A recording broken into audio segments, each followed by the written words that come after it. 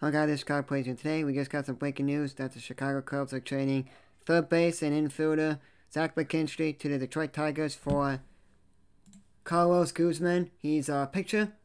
He had 9 wins, 6 losses last year, 4.11 ERA, 27 games, 23 games started, 27 games played, no saves, 107.1 innings pitched, 90 strikeouts, a 1.16 whip. He played in Double-A last year, and that's a Double-A and high Single-A and Double-A for the Detroit Tigers, and I think that's a good pickup because Cubs have a lot of good infielders in the infield, and you need more pitching, and the Cubs need more pitching because they needed more pitching last year because of injuries and stuff.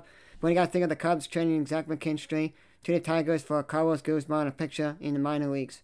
Kindly in the comment section below, guys, tell me what you guys think of Cubs trading away McKinstry for Carlos Guzman.